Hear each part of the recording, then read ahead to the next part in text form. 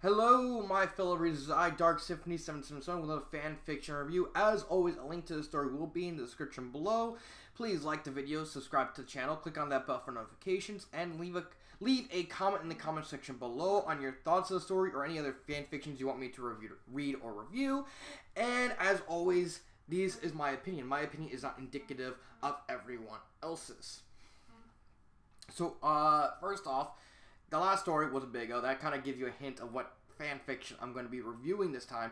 The reason I came back to Big O is because I wanted to double check to see if there's any new Big O fan fictions, mostly from Galaxy 1001D, because I wanted to know if he updated and finished the next story of his Big O Season 3, and I came across a couple fan fictions written by this guy named Act of Paradigm.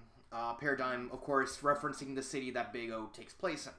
And as a fan of Big O, Big O was one of the first animes I've ever saw, and it was probably my gateway anime. It was that's the funny part. Most people say, "Oh, it's Pokemon" or "It's Dragon Ball Z." For me, it was Big O and Yu-Gi-Oh. Those were my gateway animes.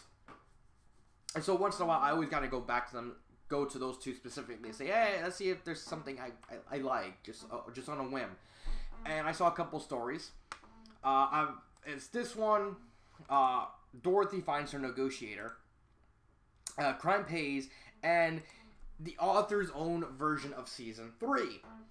Season 3 one, that's not going to be for a while because I at least want to do Pip's Treasure Chest 2 before I work on that story. Not to mention the story is really, really structured, weird, and like an episodic chapters. So I have to figure out how I'm going to review that story specifically. But I can review this story.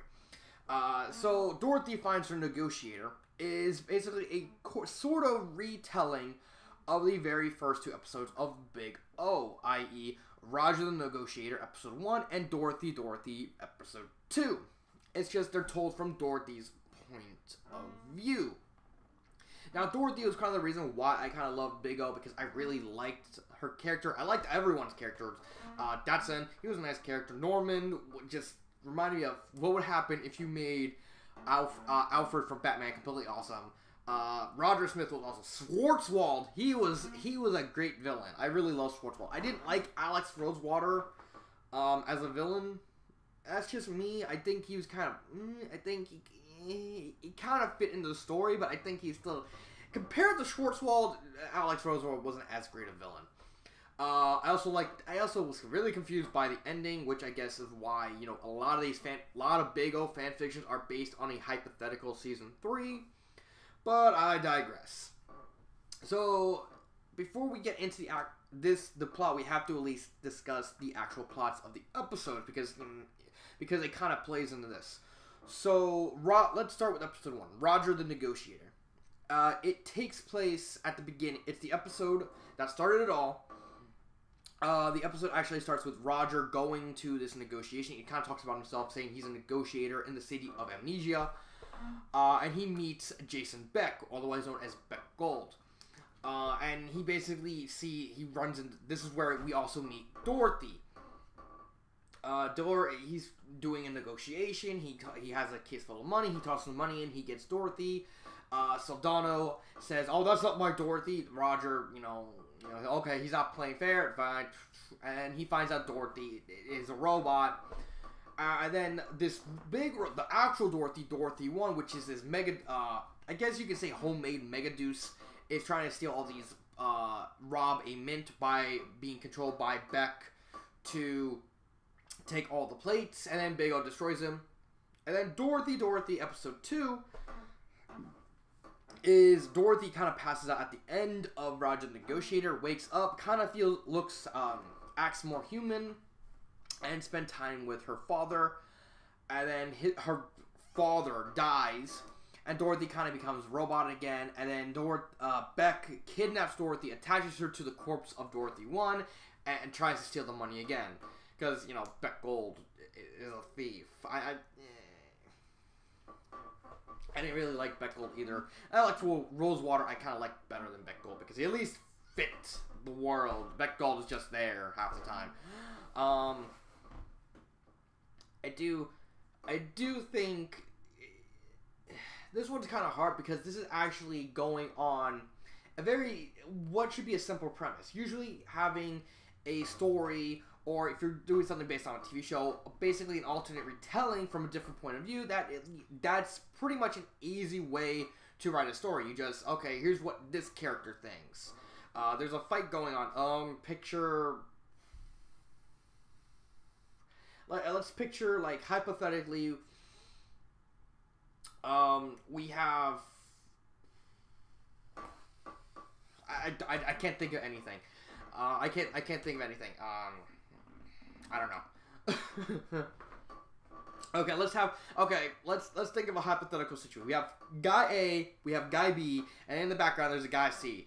And so the story is kind of portraying guy A and B as fighting and stuff like that.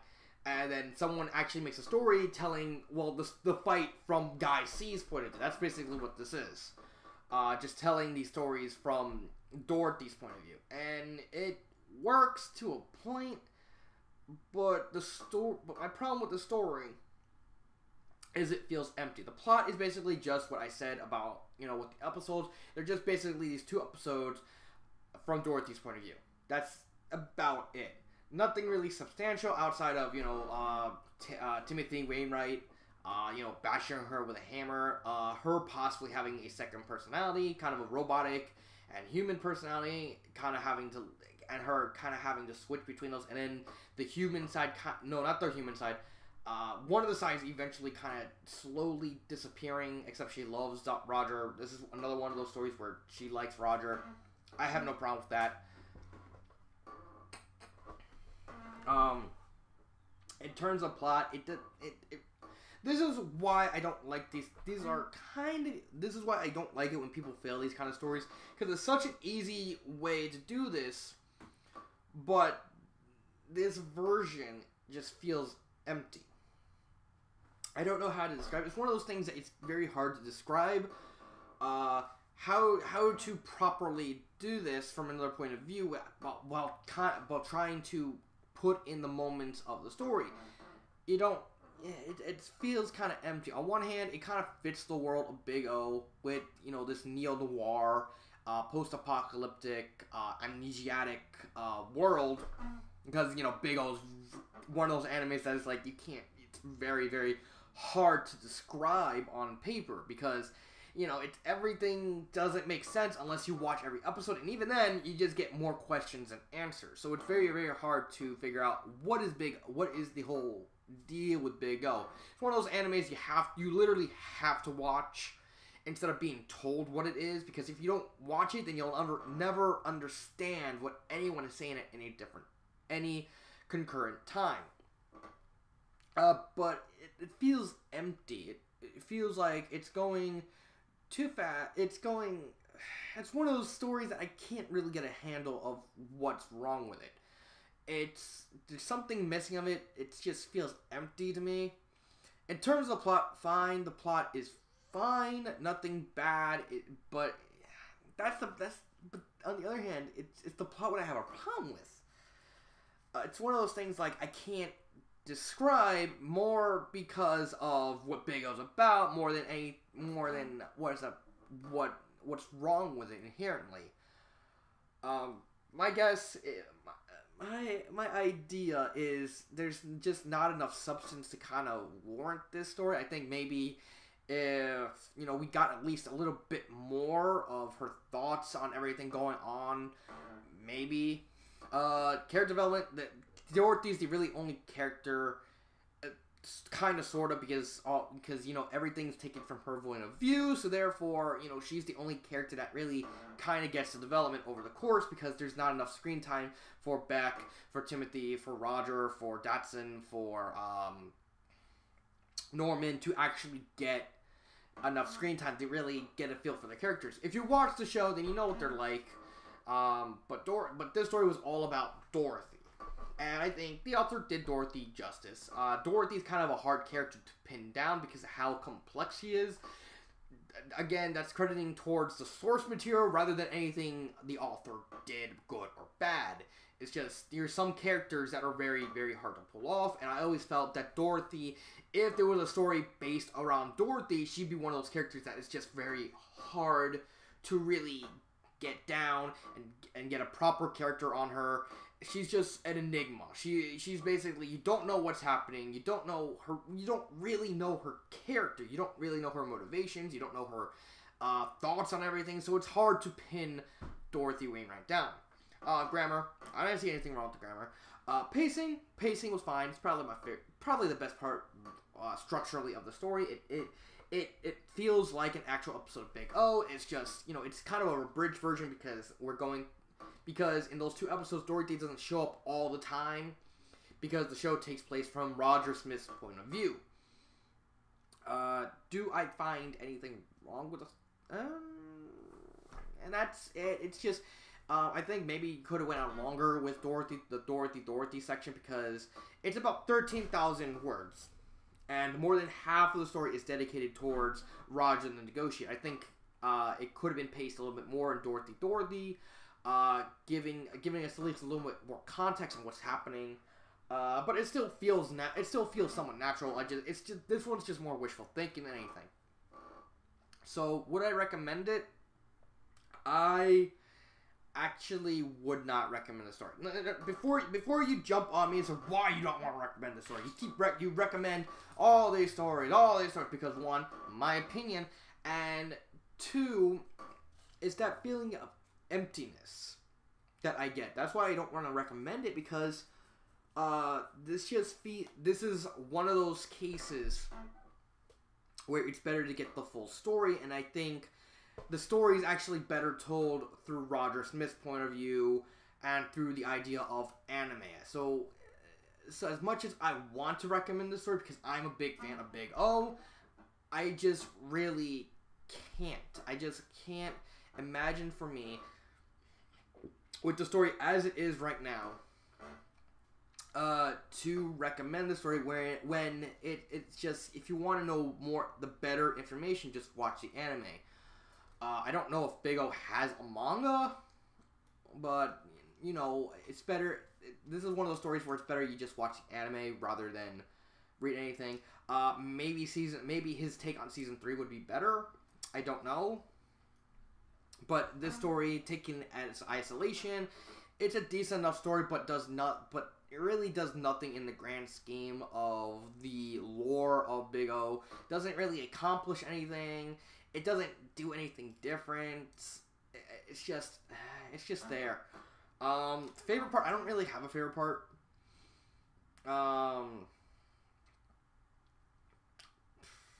That's about it. I don't really have a favorite part. It's just nothing. There's just nothing that stands out to me. And that's about it. This story actually does give insight on the writing style of Act of Paradigm, especially when I get to the other 2 stories, specifically his own version of Season 3. And I want to see how that compare and contrast with Galaxy 1001D's version of Season 3.